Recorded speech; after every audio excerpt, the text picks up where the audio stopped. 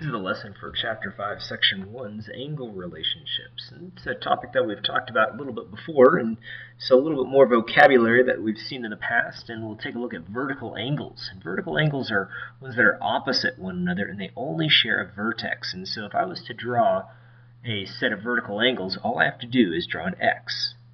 So if I draw an X right there, you see these two angles right here, this angle and this angle here, are vertical one another, and they're exactly the same every time, because you see this line goes all the way down, this one goes all the way down this direction, and they only share a point. The two angles only share a point where the two lines come together, and that's called our vertex.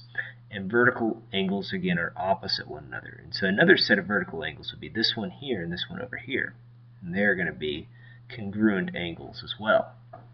Adjacent angles are ones that are next to one another.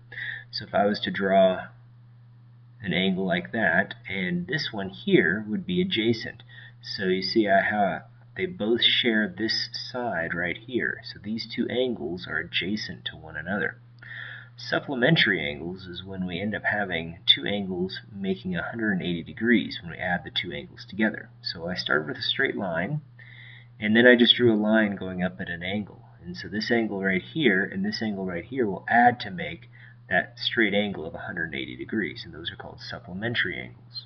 Complementary are when they add to make 90 degrees. So if I start with a 90-degree angle, and I just draw a line going out from that vertex of those 2 points, then this angle right here and this angle right here would have to add together to equal 90 degrees, if I start with a 90-degree angle to start with.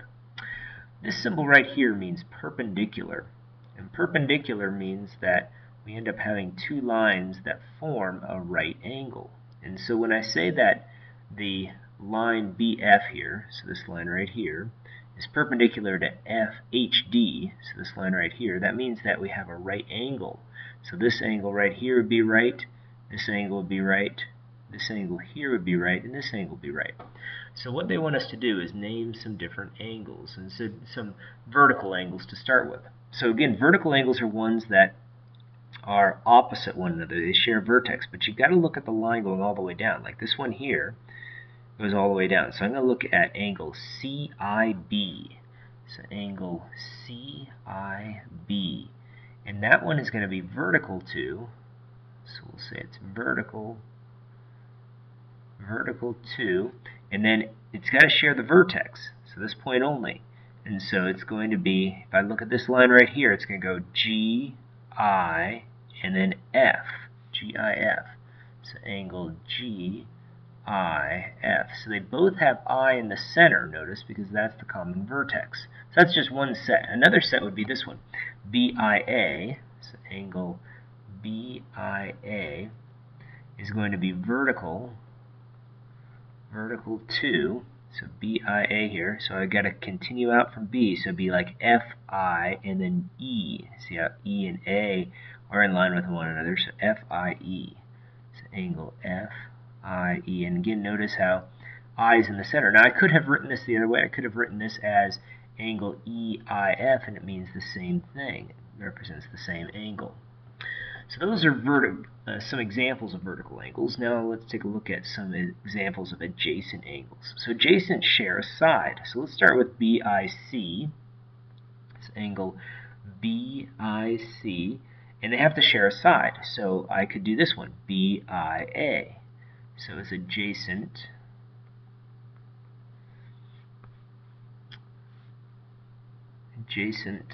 to angle BIA. Or I could have said angle BIC. So BIA goes in this direction, BIC goes in this direction. And so I guess that is the same angle. I should have said CID. So let's change that real quick. So angle CID. So BIC was the original angle there, so I said CID or BIA. So either of those two angles would be adjacent to that original angle that I mentioned. So now we're going to name some supplementary angles. So I name a pair of supplementary angles. Let's start with a line here. And I'm just going to use this line here, BIF. And so angles that are supplementary add to make 180. They make an angle that the two angles again sum to make that number. So BIE, let's start with. So angle BIE is supplementary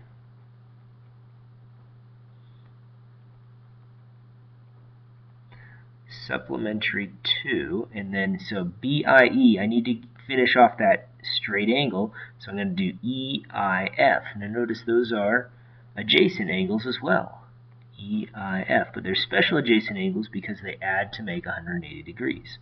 So BIE and EIF. So some complementary angles add to make 90. So we needed to know this. Again, this angle here, that symbol means that it's a right angle. So like for instance, BF and HD are perpendicular, so this is a right angle. So I'm going to use these two angles here, but there's lots of ones that I could use. But I'm going to start with BIC. This angle BIC is complementary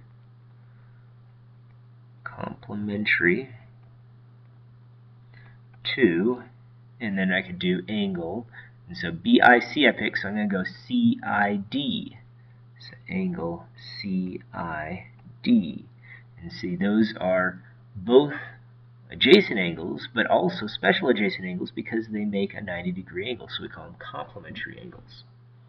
So we're going to use some of those skills to be able to solve some other problems. So let's take a look at them. So now they're asking us to find some different measurements. So find the measure of angle CIF. So CIF is what they want us to find. So what we're going to end up doing is using some different numbers that we have here. So let's start off with this. Let's try to find CIB. See, this angle right here is vertical to this angle here, FIG. So I'm going to say angle CIB is vertical to angle FIG. And so it's going to end up being 60 degrees, which equals 60 degrees. And so what I need to do now is I see that CIF and CIB make 180 degrees because they're supplementary angles. So what I'm going to do is I'm going to subtract 180 or 60 from 180, and that's going to give me 120. And that's going to be the angle I'm looking for. So the measure of angle CIF is equal to 120 degrees. So let's take a look at another example here, and it's this one.